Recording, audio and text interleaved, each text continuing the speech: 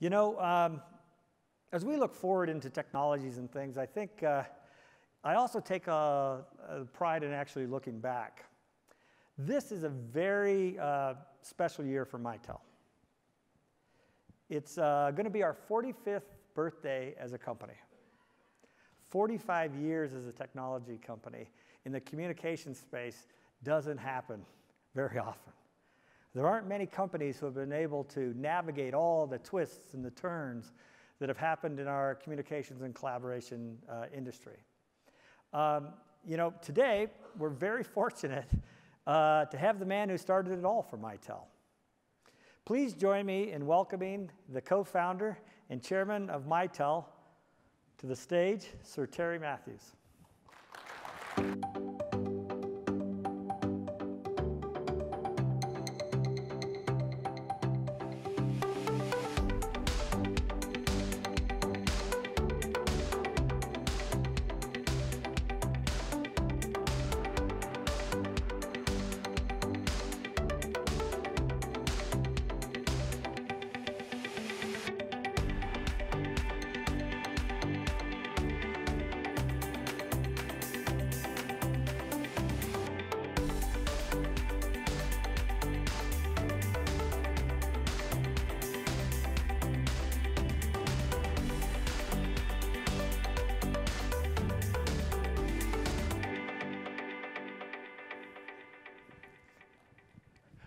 Please, Sir Terry Matthews.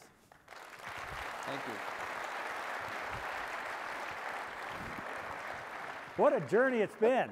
Oh, quite a journey. 45 years, that's quite some time. Yeah, a lot of things have happened in 45 years. I guarantee you that. But I got to ask you one question to start off. Yeah. One question. Okay.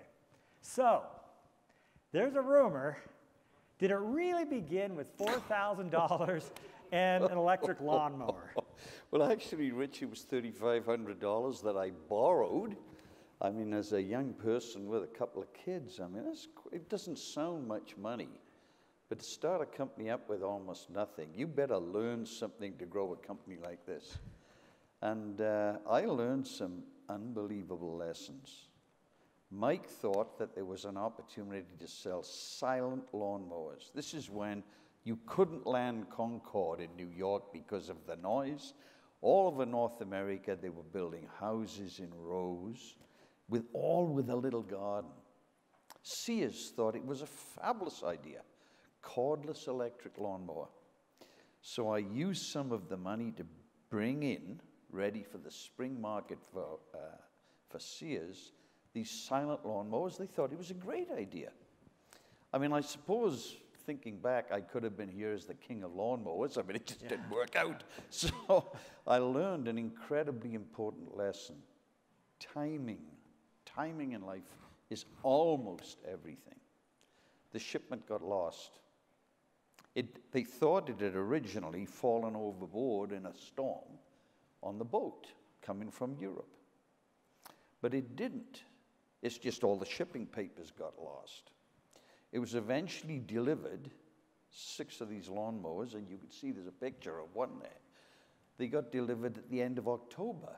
Now, anybody that's living in North America, in particular in Ottawa, you can't give away lawnmowers. In fact, the Sears people said, does it have a snowblower attachment? So I learned an incredibly important thing in life. Timing's almost everything. You have to get your timing right, whether it's a new product, a new market. And I mean, to some extent, this is an appropriate thing to talk about. You must get your timing right on cloud. So it did start with a lawnmower. It did start with a lawnmower, and because they weren't delivered, Mike and I literally worked around the clock for 6 months and delivered our first electronic product. Pop, pop, pop, pop, touchtone. Everybody wanted touchtone receivers. These receivers were $1,500 each. We designed one on a single circuit card. Now remember, we had almost no money, but it was a time when we could bring in new grads. The company, I'll never forget, I mean, we assigned 400 chairs at $1 each.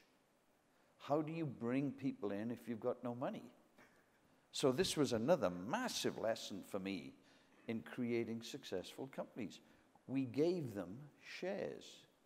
And then the chemistry totally changes. This is not an environment that you work, you get paid. Then it's netted out. You work, you got paid. Someone else offers you more money, you're gone. But what if you have ownership? That changes a lot. The chemistry is totally different. People worked 7 days a week around the clock to get these first products out. Now, with such a short time scale and such a short number of people, small number of people, there's another thing that I learned like incredibly important. Listen to customers. If you listen to customers about what they want, and you build what they said they want, surprise, surprise, they buy it. They buy it. So I love this formula. Ownership to drive the chemistry and the hard work ethic. Listen to clients, deliver what they say they want. And then finally, timing. If your timing's right, man, does it ever work out well. You know, one of the things that we talked about tonight was how fast technology is moving. Mm-hmm. And, you know, what surprised you, or what do you observe over the last 5 years in terms of the technology sector or major things that have happened over the last 5 years? Actually, if you don't mind, I'm going to go back. You go back. Remember those tone receivers? Yep. One of the first clients was Maritime Tel and Tel. You'll say, who the hell's that? This was a small telephone company in Nova Scotia. And the chief engineer, Rich, had this sign on the wall. It's a little rectangular sign. And the more I think about it, this is also an appropriate thing I learned, and I keep pushing this into everything I do. So this sign said, think ahead. The sign said, think ahead. But the letters were too big. So think took up 3/4 of the sign, and ahead had to be written up in language up the side of the sign. Think ahead. And almost everything I do, if I build a building or I start a new company up, I say, what if it's successful? The worst thing is you've got something successful, but you boxed yourself in. Mm-hmm. So always think ahead. If it's good, what do you do next? What's next? That's an incredibly important thing in life, is if you build something successful, like what's next? So I always go down these tracks. They sound very simple. I mean, what could be simpler? Ownership drives a relationship where the chemistry is hard work ethic. Mm-hmm. Listen to the client. You build what they say they want, and they actually buy it. And finally, make sure your timing's right. Timing's almost everything.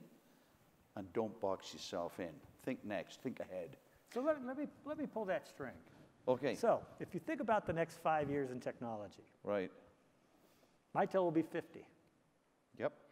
So you start up a lot of companies. Mm-hmm. 150 in total. Think about that. 150. No bankruptcies. That's good. We don't like bankruptcies. No, I hate bankruptcies. 150 companies. So what? But how about this for a lesson? Remember those 400 chairs at $1 each? Yep. And remember those young kids that lived at home with their parents and worked 7 days a week for the first product? Mm-hmm.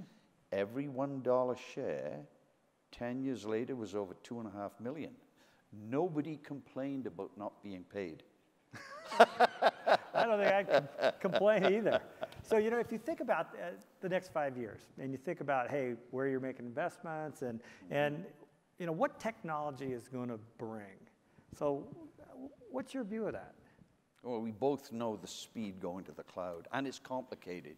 I mean, this upsets people who have been in business for years and years and mm-hmm. years. How do you grab hold of this next thing? Now, fortunately, in our case at Mitel, like we have these, like, what is it? There's about 70 million endpoints. Yep. So the visibility of what customers want is just an incredibly important thing. Build what they want. And it isn't an easy transformation. In 5 years' time, I mean, the bulk of people will be in the cloud. No question about it.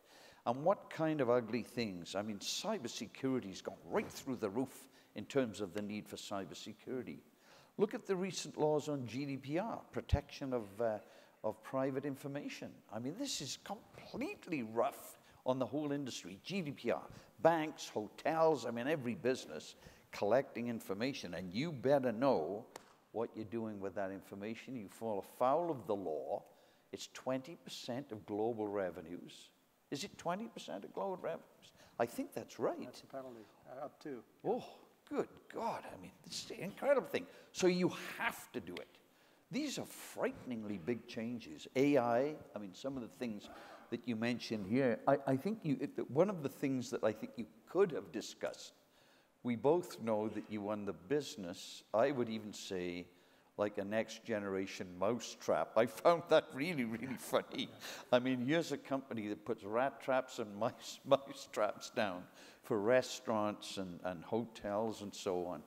And they used to send people around whether there was a rodent caught or not. And what did the IoT stuff do? You don't go if there's nothing in it. So it cut their costs. They were able to lower their prices. The growth of the company's beyond belief. I mean, a better mousetrap. I would never have thought we'd have done a better mousetrap like that. So for the people in the audience, one of our customers in the North American market used this IoT idea to say, hey, I'm in the rodent business. That's what I do. I put these traps around restaurants, and rodents come into them, but I've got a problem. I got two problems. One problem was getting people who wanted to drive around in a van with a bunch of dead rodents in the back. That was a problem. The second problem was I got to check all the traps because I don't know whether there's somebody in there or not. So what one of our innovative customers with a partner did is said, hey, we'll just put a sensor in there. Sensors have 2 or 3 year batteries.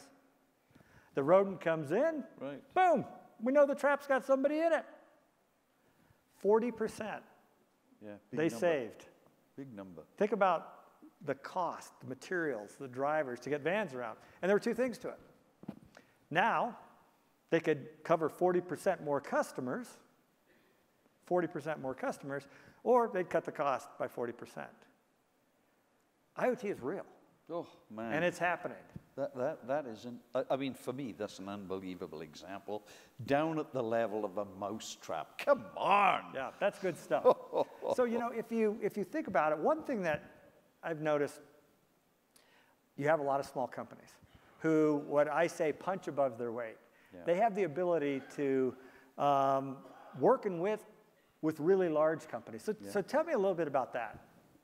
Well, you know, you and I have worked together in creating young companies with young people. Mm-hmm. I like that. It's good to bring young people along. So where are we? We're in Victoria in Canada.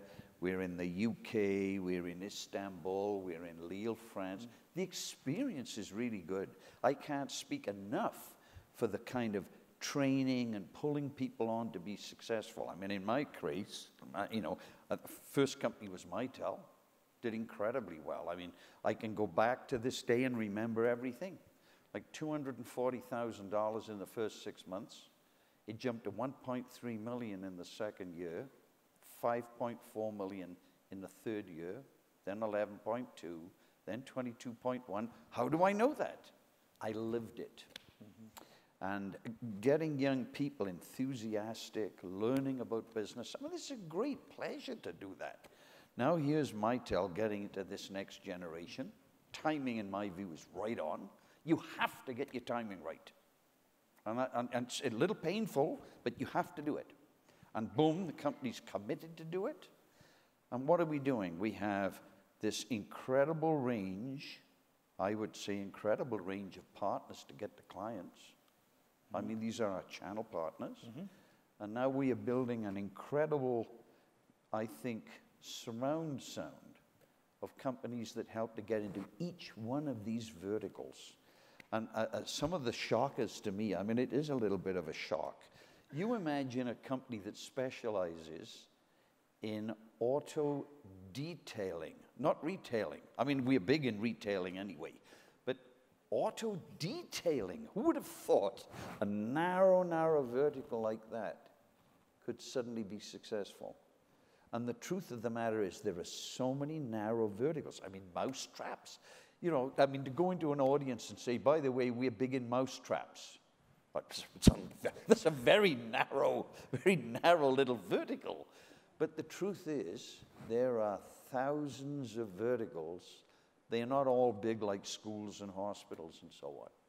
But to get those verticals right with innovative little partner companies, oh, that creates a great ecosystem. And I just want to say you're doing a hell of a job doing that. You know, I think that Terry makes a really good point. And it goes back to kind of what we've seen here today, that, you know, there are 1,000 different use case and verticals. A company like Mitel can't cover them all. But what we can do is be open so that you can cover the ones that your customers need. Yep. So this ecosystem, using small companies to add, is something that we're very passionate about. We've always had an open architecture mindset. And as we move to the cloud, we have a path to the cloud, which is key for all customers. We'll leave none behind. Yeah. That's what we think. You know, as we start to wrap up here, what wisdom? If you could leave something, you've obviously been very successful. You've started a ton of companies. What advice could you leave this audience? Make sure you partner, get your timing right, be prepared to share, and think ahead. Mitel next. Mitel next. That's what we have today. Well, thank you very much, Terry. Thank you. I really appreciate you. My pleasure. Thank you.